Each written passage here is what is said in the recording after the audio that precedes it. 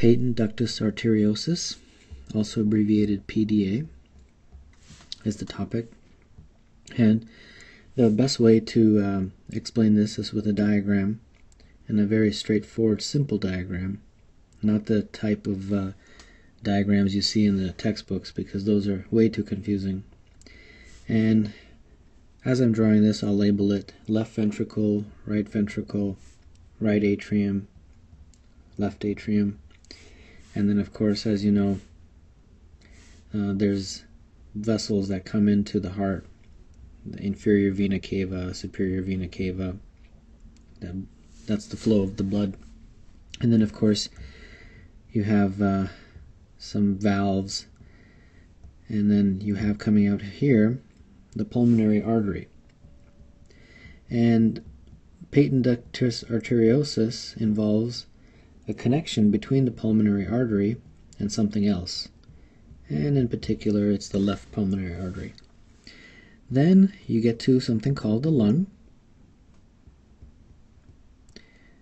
and then from there you have this vessel,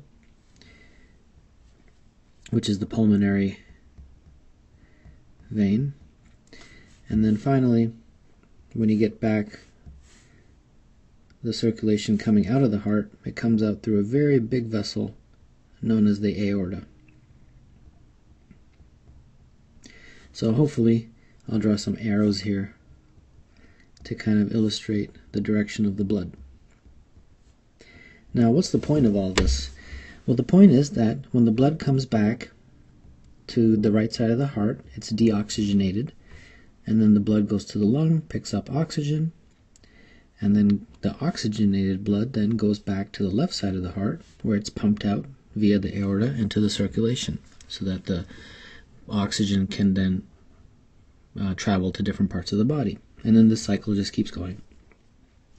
In the fetal circulation, the baby in utero, the lung is not yet developed. There is something called a ductus arteriosus. And I'm going to exaggerate it. It's not really this big, but for the sake of diagram, I'm exaggerating it. So this connection that I just drew, without messing up the diagram, is the ductus arteriosus. Now, what's the point? Why is there such a connection? Well, the reason is it allows blood in the fetal circulation to go directly from the right side of the heart to the aorta, and then the aorta can then pump it out into the entire body, bypassing the lungs, because the lungs in utero are not yet developed. Now you might ask, well, where does the oxygen come from? It comes from the mother, the maternal circulation, via the umbilical vessels. But I just want to make sure that you understand what is a ductus arteriosus. It's a connection between the left pulmonary artery and the aorta. And in utero, the blood travels in this direction, so from right to left. So from right to left. Now, what happens is, once the baby is born, some significant changes occur. And those significant changes include oxygen increasing after birth, of course. The lungs are now mature. And something called prostaglandins. Prostaglandins are obtained by the fetus from the mother. But after birth, that concentration in the fetus, now as a baby, decreases. So these two things combined allow this ductus arteriosus to close. And when it closes, everything's normal. But, unfortunately, in some cases, it doesn't close. And when it doesn't close, it's called patent ductus arteriosus. Now, why? Why doesn't it close? Well, it does close most of the time, but why in small number of babies it doesn't close? Well, by far the biggest reason is premature birth. And the reason is because in premature babies, the lung hasn't fully developed, so the oxygen is not as high as it should be. And by far that's the biggest reason. And there's other reasons as well, like for example, if the amount of prostaglandins in the baby is still very high, that can prevent the ductus arteriosus from closing. Now if it doesn't close, without drawing the whole diagram again, I'll just draw just the most important components, which are the left pulmonary artery and the aorta, and then of course this connection is the ductus arteriosus. Now if it doesn't close after birth, what happens is actually what was once a right to left circulation shunt, what happens after birth is that this direction reverses. And the reason is because the pressure gradient has now changed after birth. There's more pressure on this side, so now blood's actually start to go this way. And that is a significant problem, because you actually want blood to go out this way into the circulation. You don't want it to go back. So that is the fundamental aspects of PDA. So let's get into now the symptoms and all that. So a baby has patent ductus arteriosus at birth. It's usually within the first 10 to 15 hours after birth. So this is a very, very, neonatal type diagnosis. Symptoms, really, a lot of it is common sense. You don't have to memorize this stuff. Remember, this is messing up the circulation and oxygen requirements of the body because of the flow not going in the right direction. So you'll have respiratory distress, you might even have apnea, and then the heart will start making this weird murmur sound. And this is very characteristic on clinical vignettes. Machine sounding murmur. If you see that, it's PDA. I was about to say public display of affection, but in our video it's patent ductus arteriosus. Diagnosis is almost always an echocardiogram.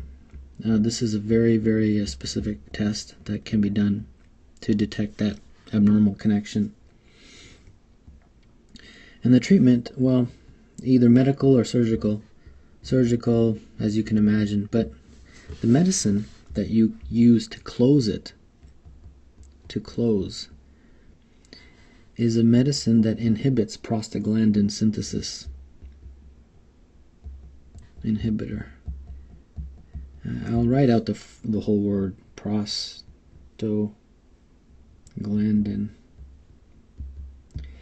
Prostaglandins basically are responsible for keeping it open.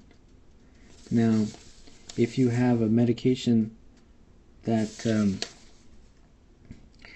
that can inhibit the prostaglandins, it will close it, and that medication is indomethacin.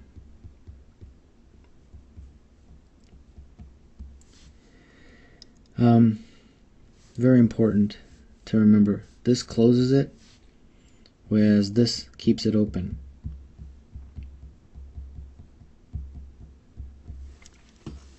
So hopefully that's a quick and succinct run through of PDA.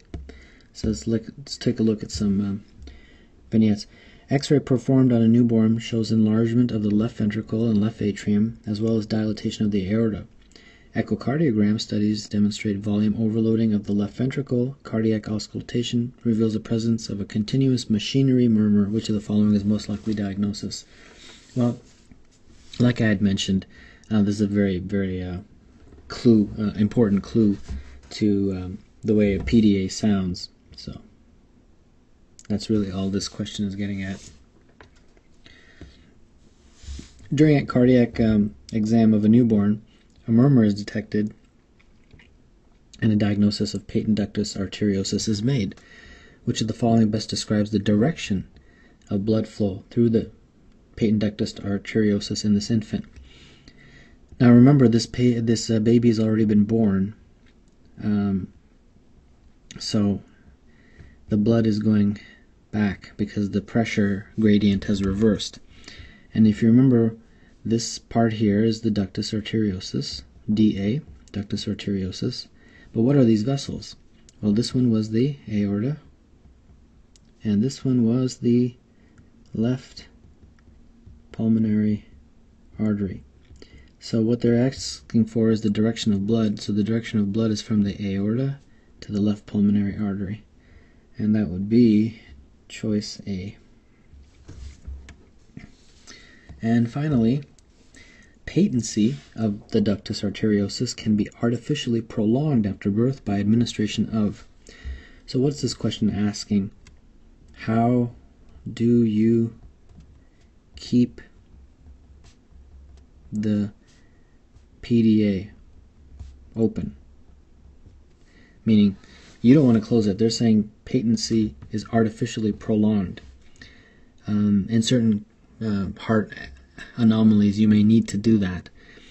And how do you keep it open? Well, you keep it open with prostaglandins. And you would close it with indomethacin.